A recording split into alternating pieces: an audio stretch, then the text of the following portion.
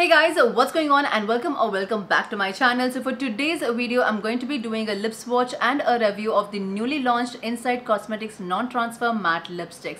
Now these are the bullet type of lipstick that has been newly launched and they do offer about 24 shades. I have picked out 5 nude shades mostly, and as always you can check the description box below to see the shade names. And for foundation shade reference, I'm NC40 in MAC and I'm Maybelline IM310 Sun Beige.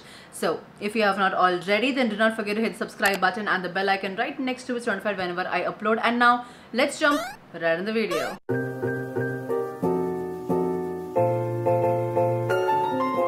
Now just to quickly go over with the features of these lipsticks, it says that it is a long-lasting and intensely pigmented lipstick enriched with butters, emollients like vitamin E, which ensures moisturized lips. The formula is waterproof and transfer-proof.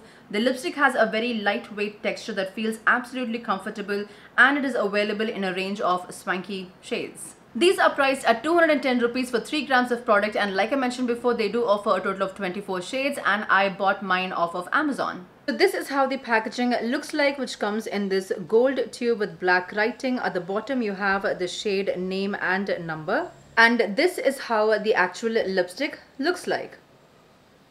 And now let's finally move on to the lip swatches.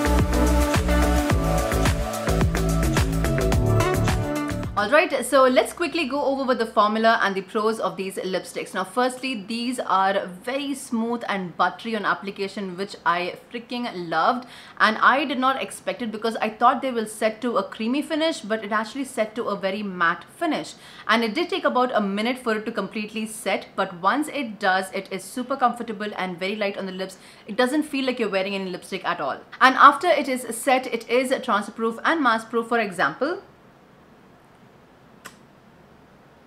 there is almost no transfer at all. Now these lasted on me for about 6 to 7 hours, and then I had to eat, and once you do have a heavy meal, this is how it looks like. And as you guys can see, it has that line thing going on, and then if you do press your lips together, it gives a very sheer coverage of the original color.